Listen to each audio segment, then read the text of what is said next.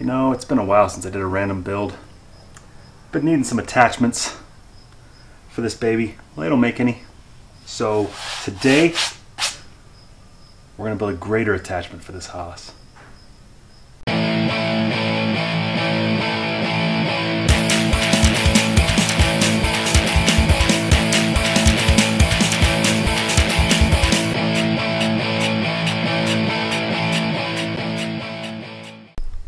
Became apparent to me that the greenhouse and the pumpkin patch are way out of level. They've got big dips and hills and whatnot, but I can't just easily flatten it out because they're real long and gradual. So a grater attachment is a perfect way to do that. Run over it a few times, get it all the highs knocked down, fill in the lows, and you can kind of do that with a skid, but I can't get the skid in the greenhouse anymore, and putting it in the patch just tears things up. So a grater attachment for this would be nice. Plus, if I make it so that I can switch out the attachment, I could do a rock bucket attachment, which I also need for the greenhouse because it's really rocky in there. So I kill two birds with one stone. I don't know if I'm going to get to the rock bucket on this episode, but we'll definitely get to the blade and see how it works. So without further ado, let's build this baby.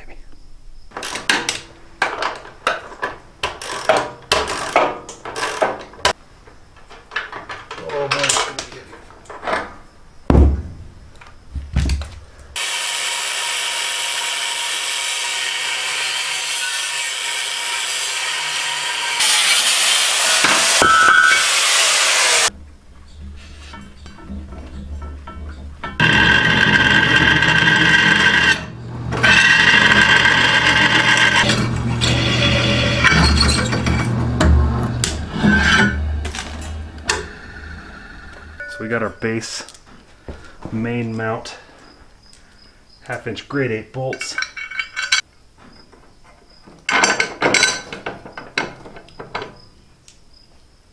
Alright, so this may be strong enough, but this frame is really thin. So we're going to put a plate on the underside down here. And I'll use this notch, and there's a hole right here, and then I'll probably do some kind of pinch on the other side.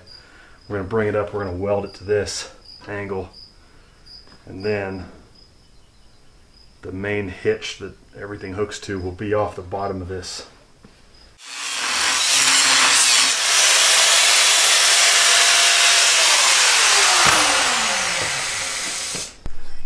You see those lines maybe? There you go. There was a hole in the frame there, a divot in the frame there, and then I'm just going to just kind of pinch the flange on these two. Should be great.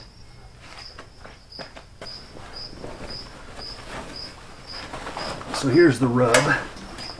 This is a gas engine with a gas tank. Really not interested in setting that baby ablaze.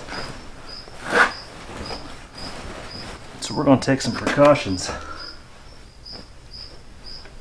All I got to do is tack this. Famous last words.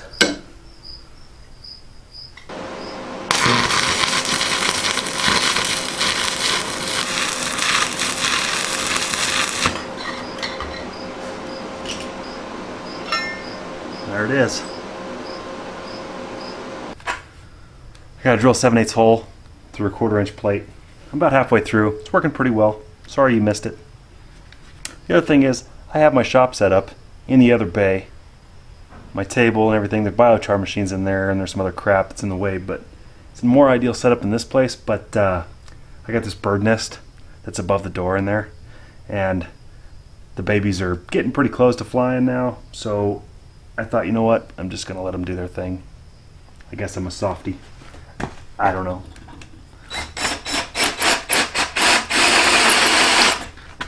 Not that I couldn't be in there, but you know, the mom is coming back and forth, and then she doesn't come when I'm in there, and it's this whole big thing.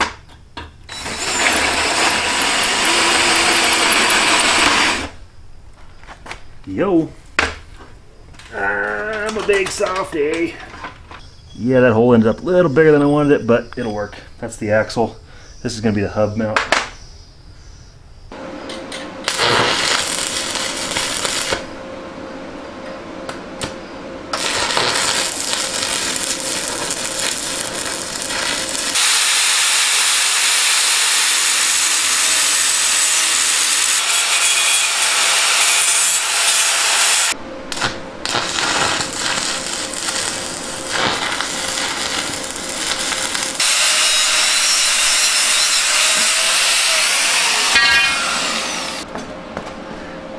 I'm using these stupid little things. I wish they were about 2 inches longer. That's all I have though.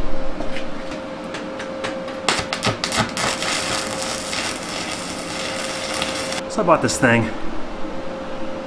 at the pawn shop several years ago. It's been sitting in my work truck, just sitting in the back seat. Finally got it out a few months ago and put new belts on it. I don't even think I've used it yet, and here I am trying to grind a round thing with a grinder when I have this baby. So let's see how it works.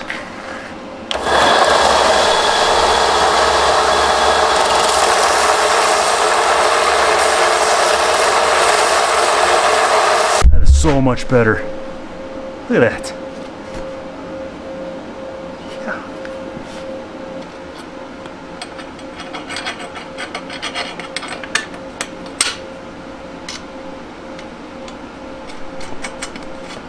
There it is. The axle.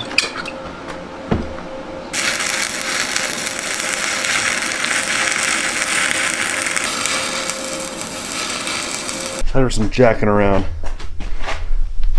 I got this done. Got these mounts for the front frame. There'll be a piece of all thread through here that'll be the adjuster to raise it up and down.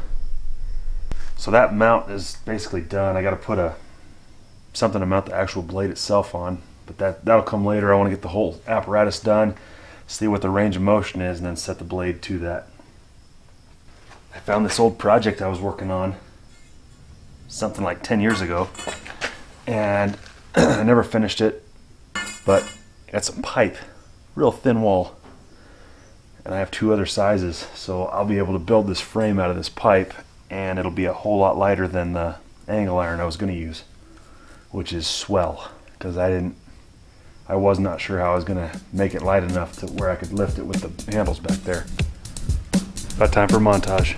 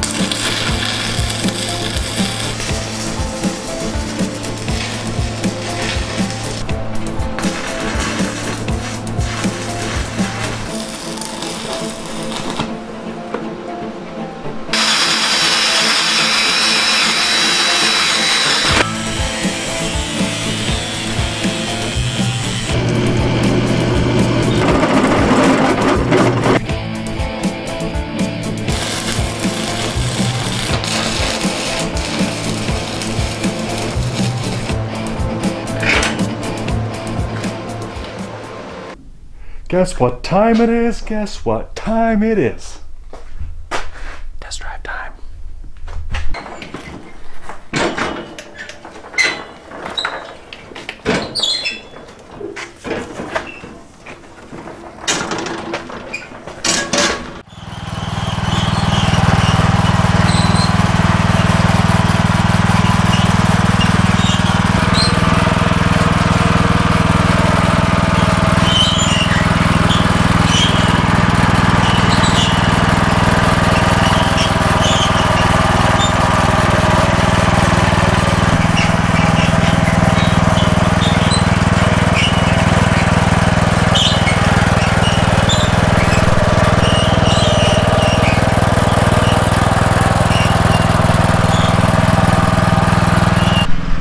Alright, I gotta say, it's pretty great.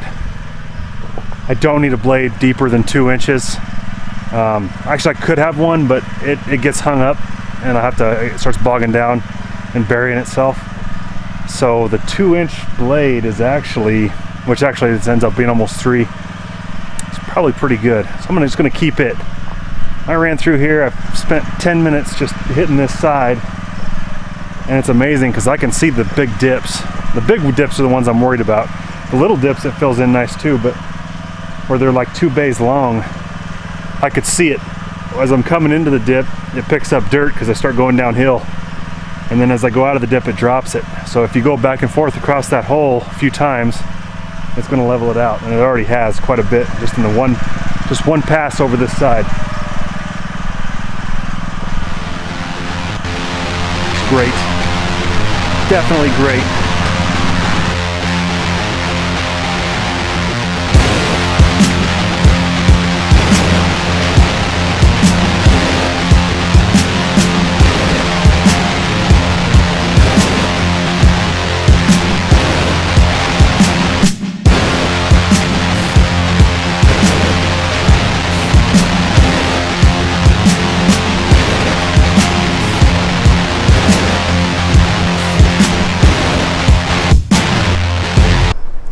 So I slapped the coat of paint on this baby. The yellow doesn't quite match, but if you're wanting to paint something and roughly match Cub Cadet yellow, that is cat yellow. And Rust-Oleum makes farm equipment paint, shaker can, Rust-Oleum cat yellow. Also, I switched out the blade. Went from a 2-inch angle to a 3-inch angle. The angle I had on there, I used it in some other patches and it started to look like it was smiling, so I got rid of it, put this one on. I had to lower it anyway, or raise it actually. So it came out alright. The welds on this are absolute crap. I'm not going to zoom in on them because I was using a stick welder and I'm not that great anyway, and the tubes are really thin and the angles are thicker. Kept burning through.